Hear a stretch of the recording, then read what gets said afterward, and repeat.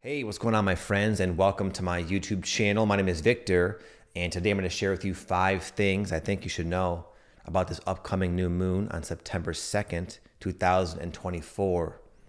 This particular new moon to you might feel more like a full moon.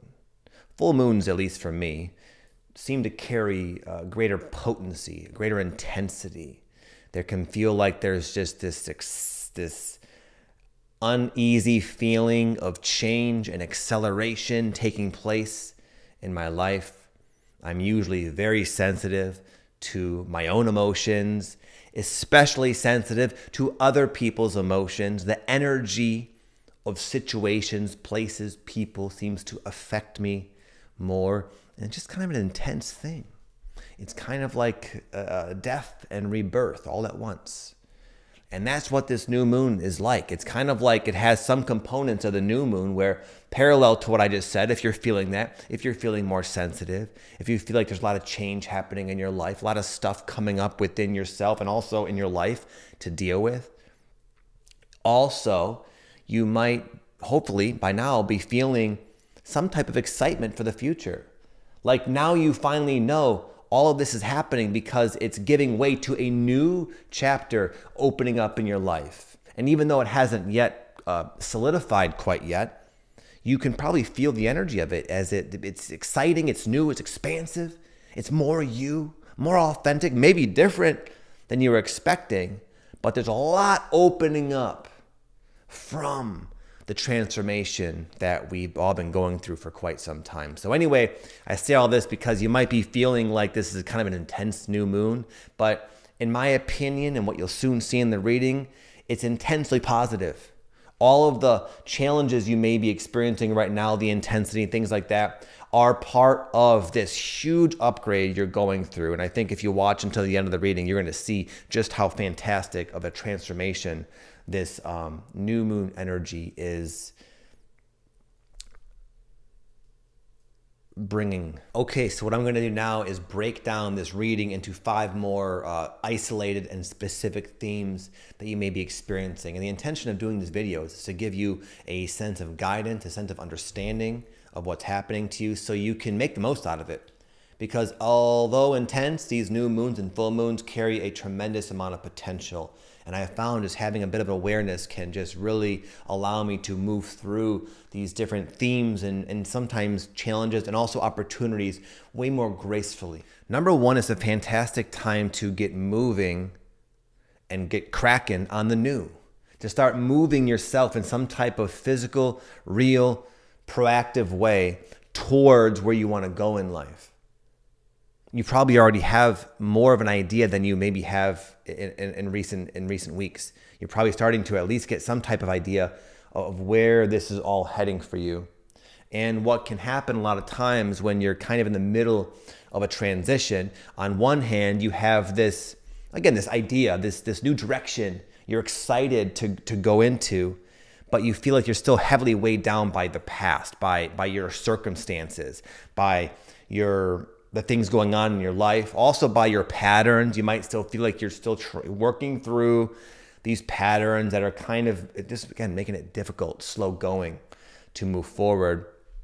And the combination of all that can make you feel just tired, like I don't have even the energy or the time on my schedule, in my day to really do anything proactively moving me forward.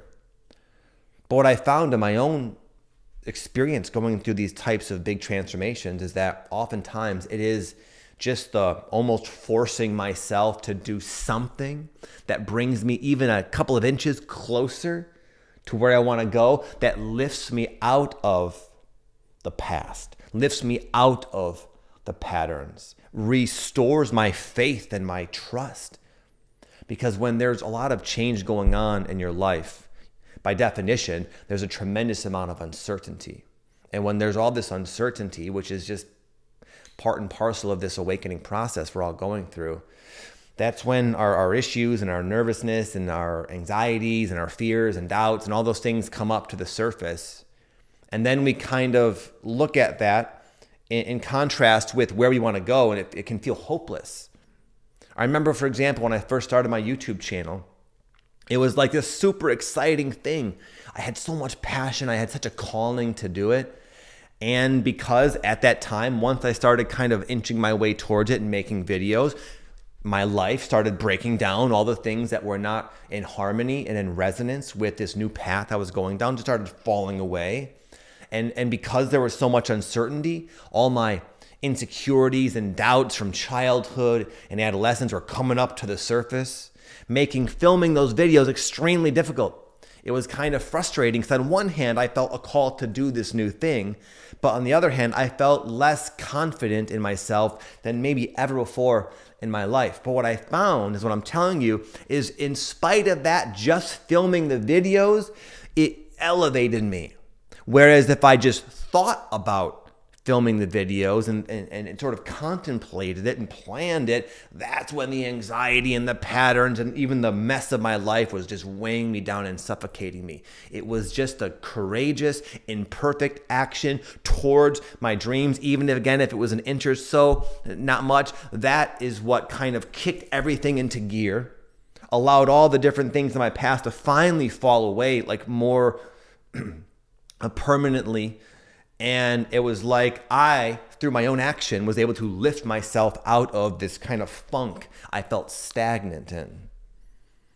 And sometimes you're stagnant and there's not much you can do about it. We just came out of Mercury retrograde. And for me, that energy is kind of like, I get a lot of information that I don't quite know what to do with, even though it's all kind of valuable. A lot of different puzzle pieces, but no puzzle.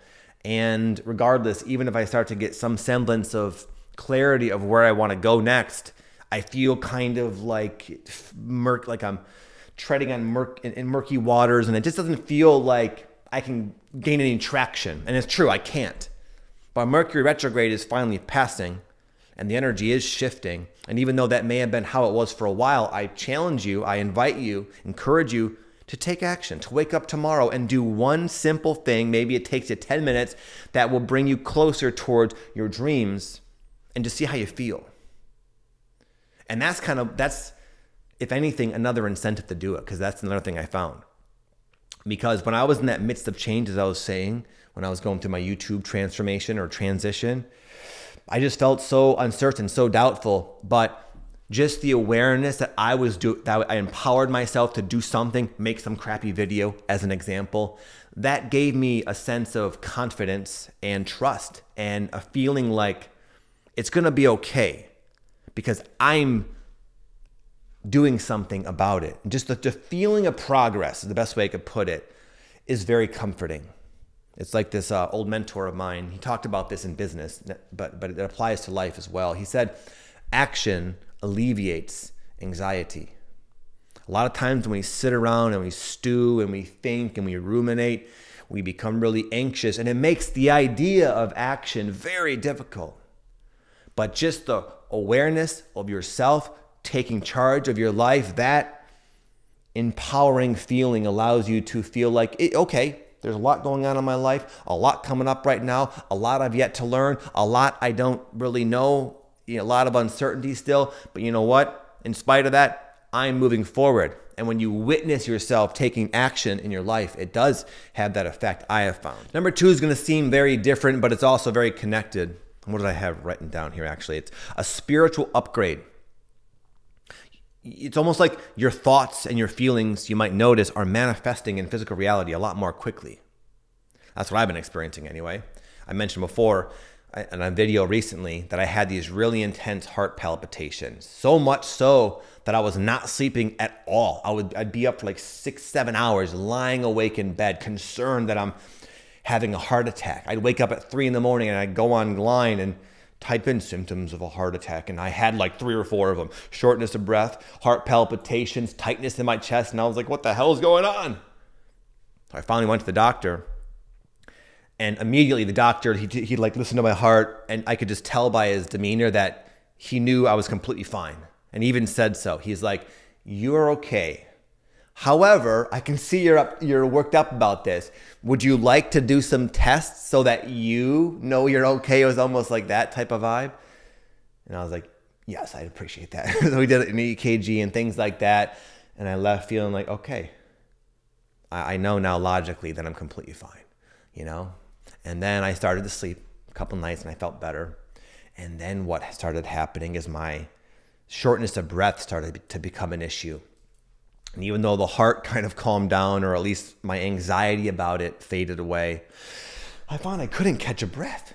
And I've had mild asthma over the course of my life that seems to be induced by like allergies or like really dry, cold environments, things like that.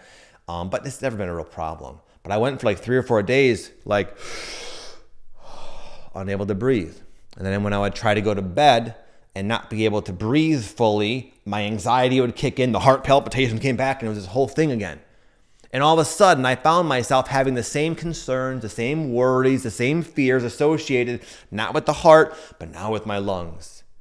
And at that point, I realized that I was literally creating it all in my mind. It was a real sensation. However, it was a physical representation of my choice to worry and focus. And I was seriously impressed in a way with my ability to create almost like a life-threatening problem in my body just purely from my mind. And anyway, regardless, there was a whole bunch of lessons I learned from that. But the most important thing was to show me like where I focus my attention, it manifests. Now that's just me. Maybe you have something completely different going on. Like my wife, for example. My wife, years ago when she was becoming really interested in plant medicine and things like that, and connecting with the plants spiritually, you could not find her without a book. She'd always had a book, and we'd go to the gym and she'd be sitting at the bench, in between sets and reading her book, and it was always like, what are you reading now? She was just studying voraciously. It's been a while. But now she's back at it again, and she's studying things about like the history of Jesus and the Essenes and all these like esoteric kind of perspectives on that. And she's studying, enlightenment and all these cool things. And, anytime she finds an open ear, she will just start sharing all this cool stuff she's learning, and she's excited, and she's learning about things that she's trying to integrate into her life spiritually. She's reading the Bhagavad Gita, all these different spiritual texts, and she's taking them seriously. There's a hunger, a yearning to go deeper spiritually. And maybe that's you. Maybe you can't relate with manifesting physical problems out of just your worry, but maybe you're drawn, like my wife, to spiritual texts, or maybe you feel this knowing that you got to go and drink plant medicine, or go and do like a silent meditation retreat or something. It's like sometimes your spirit will call you to whatever it is you need. For me, it was this a challenging experience. My wife, it's books, luckily. And it might be something completely different, but you might feel this calling to do something that will work for you. Me, the heart palpitations, that was my spiritual teacher. My wife, conveniently, it's the books. Maybe it's something on the mild side, maybe not. But regardless, there's an opportunity to embody a truly deeper level of spirituality. Spirituality is just a word. These are just concepts. It's the degree in which you live them in your daily life, the degree in which you have compassion, you have faith, you have trust in the universe, the degree in which you do things without an attachment to outcome. These are all just ideas. And it's a practice for us to apply them. But there are these kind of like astrological windows, or maybe it's just the timing of your own journey, where you find yourself dropping in a little bit deeper and able to apply them a little bit more. And of course, what's the result of that? Well, a greatly improved life on all imaginable levels. Number 3, it's a great time to fill in the empty space of your life. Maybe the void you feel, because there's probably been a lot of letting go in your life, not just of things and mindsets, patterns, interests, all these things. Sometimes you get to a point in your life where all of a sudden none of it fits, and it's just letting go. And there's a time in between the new and the old where you're just like in limbo, and you feel this void. Sometimes people just wake up one day and realize there's something seriously missing in their life, and they've been trying to find it in other ways. And you start to realize that these other ways are just not doing it and not ever going to do it. And that begs the question, well, what is it? What's missing? A lot of times what's missing is your passion, your purpose, the things you can do or involve yourself with that bring about this childlike joy. And it can be anything. Funny, me and Aaron Dowdy, a YouTuber friend of mine, we were out to dinner a couple weeks ago, and we were getting this really awesome like tableside Caesar salad. This lady came up and she was like making our salad, and we were talking to her, and she said the most peculiar thing. She was talking about how the only time she feels at peace and like safe is on an airplane, if you can believe that. We were like, really? That's a very unusual thing. Normally it's the opposite for people. We were kind of talking with her. She was like, yeah, something about it. Something about being on the airplane.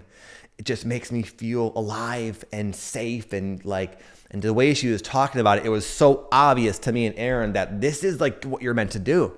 And we were like, have you ever pursued that? Why don't you like become a flight attendant? And she's like, well, you know, I tried out a couple of years ago. And I didn't get in, and you know, you could just tell it's like she attempted it, and then she had like one little setback, and then she kind of gave up. And you could just see like her energy was not one who was like really happy and in alignment with her like potential. And it was so clear like what this lady needed to do is like become a pilot or something, or an attendant. She had enough signs in her life to show her like, for whatever reason, this is where you feel at your best. What is it for you? Maybe it's not flying on airplanes. Probably not for most of you. What is it? I was talking to a coaching client recently, and it was kind of the same thing. This person loves music, and I think they like playing trumpet, if I recall, the trumpet in like a band or something. And they when they played the trumpet, they were in the flow. They felt alive. They felt amazing. But, you know, at one point they kind of went off on this tangent and started this whole career, basically, come to find, just to kind of impress or win over the approval of mom and dad. It was like this tangent, which we all go down. A lot of times, these like big pursuits in life, we wake up out of one day and realize they're not authentic. And anyway, regardless, the way this came about, this awareness came about for this other individual, was just feeling horrible, feeling miserable, feeling depressed, feeling exhausted, feeling burnt out. And it's like, what's going on? Why is my life, how has this happened? And then what she did, eventually, she let go of the job, and then I don't even know what a trumpet looks like. She picked up the trumpet. It's not a violin, it's a trumpet. I don't know what the hell a trumpet is. But she picked up the trumpet, and I could just see her light up. I could watch her energy kind of expand when she talked about that trumpet. And it was like, that's what you got to do. So much in life. And that's what this is like, has nothing to do with the video, obviously. I talk about the zone of genius. The zone of genius is like doing something that puts you in the flow, that puts you in the zone. And I use music here as an example. You probably can't see it. But what happens is a lot of us, we all have, it's from this book, The Big Leap, a lot of us, we all have like a zone of genius, something that elevates us and transcends our normal, ordinary ability and brings forth the brilliance of our soul, basically. And when we do it, feels amazing. Like for me, I come alive when I'm coaching people, as an example, making videos sometimes, things like that, writing. But a lot of times, unfortunately, is people have this and they kind of know what it is, but something happens in their life that makes them think this is not something I should be doing. Like for one of them, it's like, I don't have time for music. I don't have time to play the trumpet. It's not going to make me money. How can I make money as a musician these days? Even these big artists, they're on iTunes and it's free. How is this going to work? You know, we have these ideas, these beliefs, these things that people have told us, or we had a negative experience. Maybe I played trumpet and someone said, you suck. And then that one comment caused me to put it down because it was so painful. And then slowly but surely there's this dull ache that forms in your life. And you try to fill it in other ways, but there's nothing else that can fill it. No amount of success or money or even love from other people can fill it unless you pick that trumpet up again. What is your trumpet? What have you been not doing because something happened or something you think a certain way? I'm telling you, play the trumpet. Maybe the trumpet is your new career, maybe not. It doesn't matter, because when you play that trumpet, however you play those things, what happens? You elevate yourself. You elevate yourself into a higher state of consciousness where the business idea will come, the $1 million idea, the insights will come. And when you're in your zone of genius, you're contributing to the whole. Even someone, I believe anyway, even someone playing the trumpet, for example, by themselves in their house.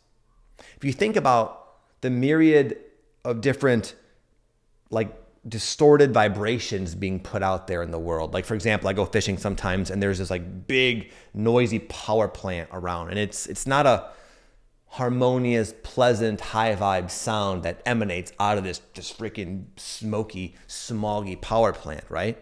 But someone playing trumpet, not just the music, but them.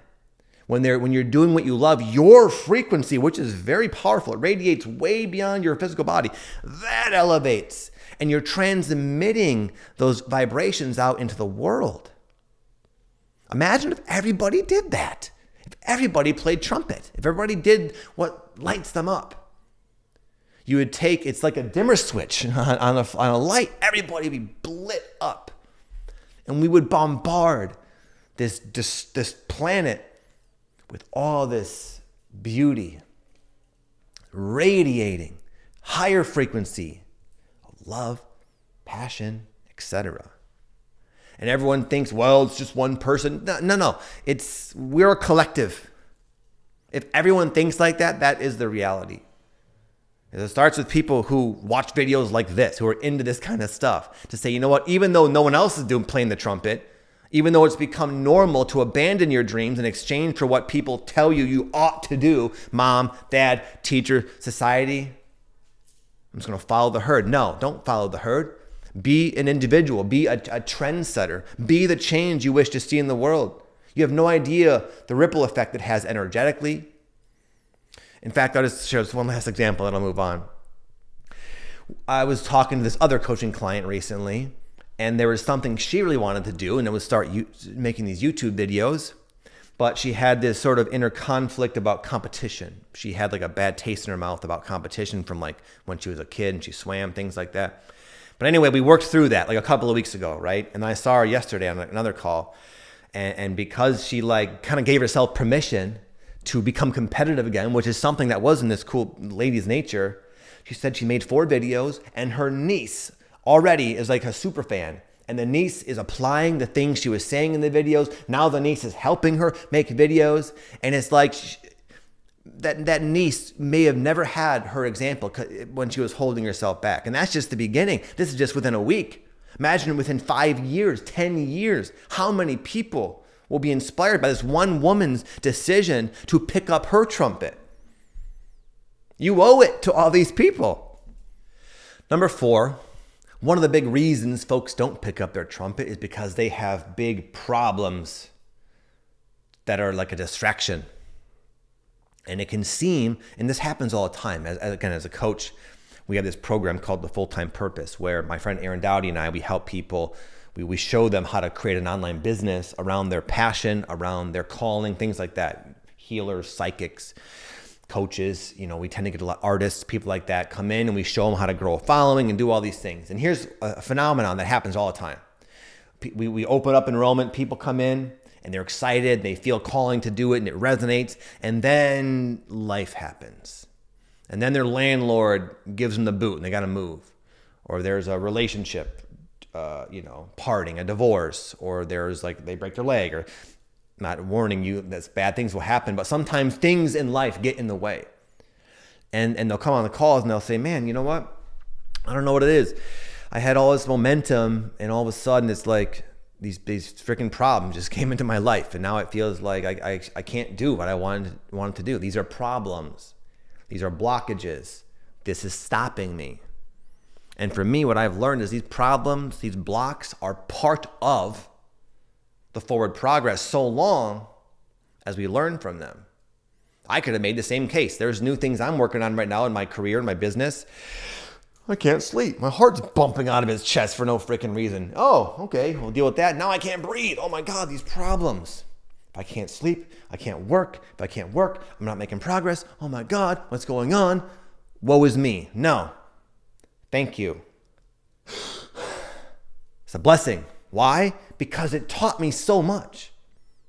Aside from what I mentioned earlier, another thing I realized is it was connected to my incessant tendency to worry.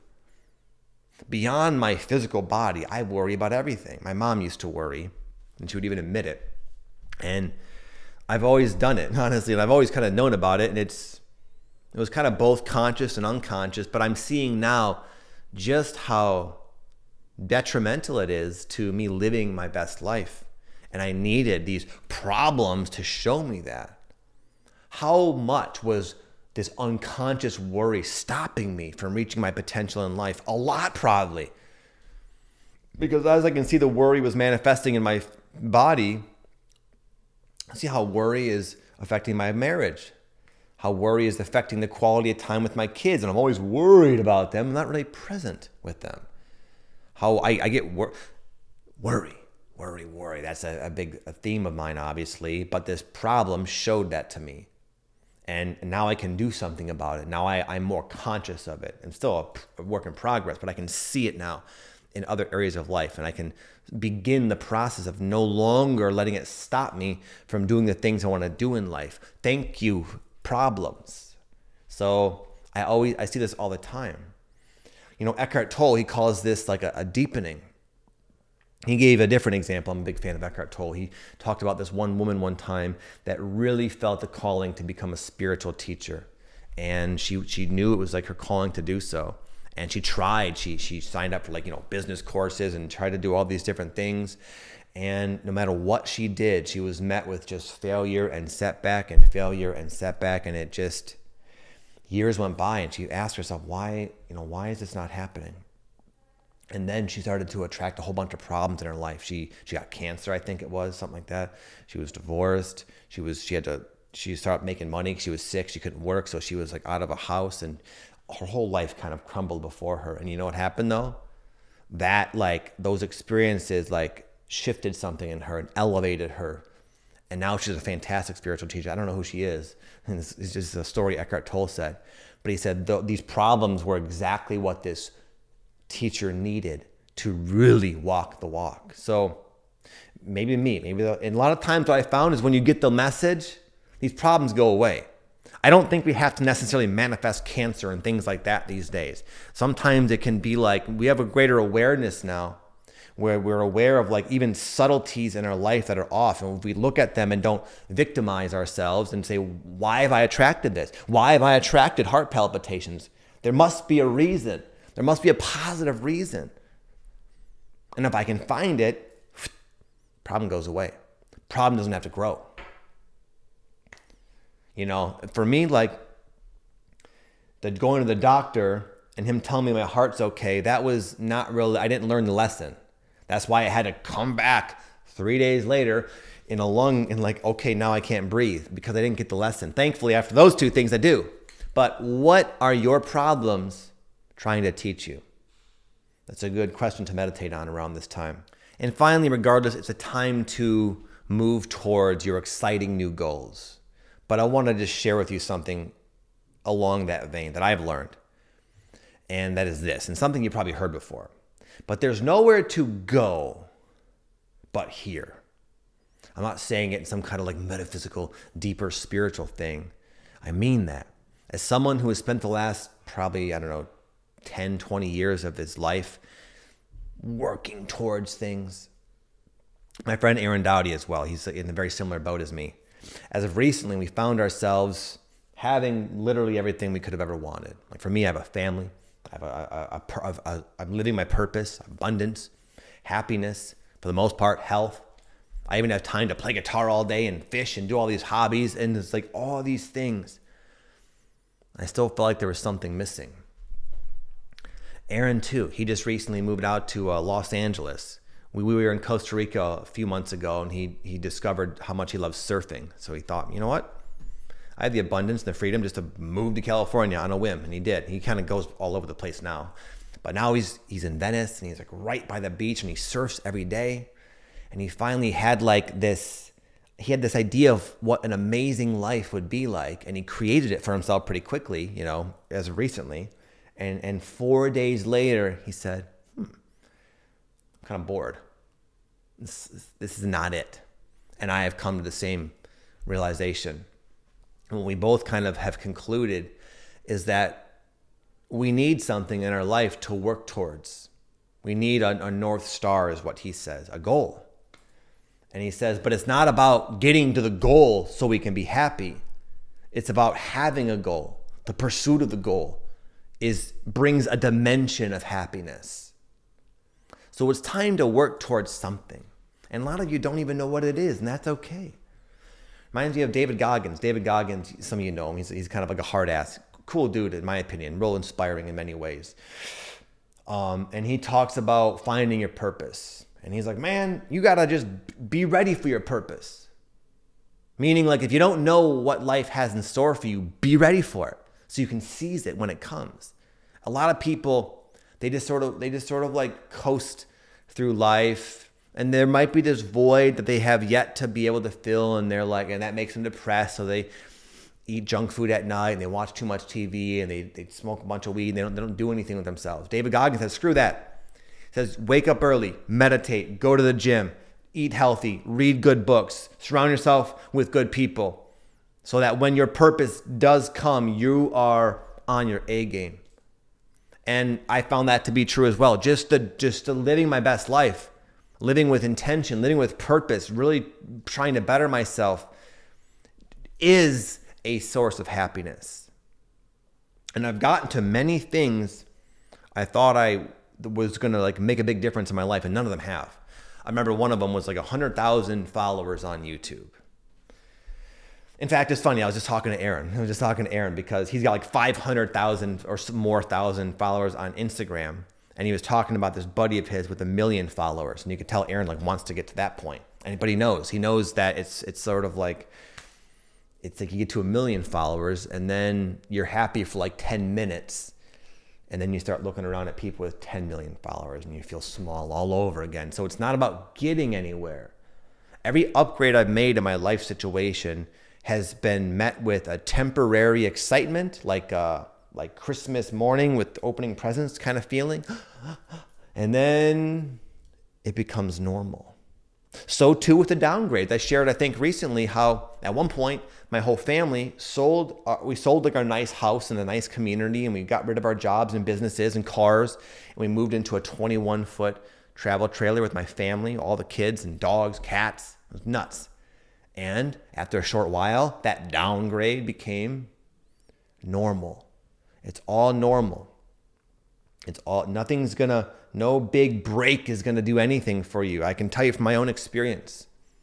But having something that you're waking up and pursuing can bring a whole dimension of happiness and purpose in your life. And now's a great time to do that. But learn from my mistakes. You're probably already doing something like that. There's probably already something you're getting after. I could predict that. But just a little word to the wise, a friend to a friend, do it for the sake of it. Don't hype it up too much in your mind is what I'd recommend. So with that said, my friends, thank you for watching, and I'll see you all next time. Peace.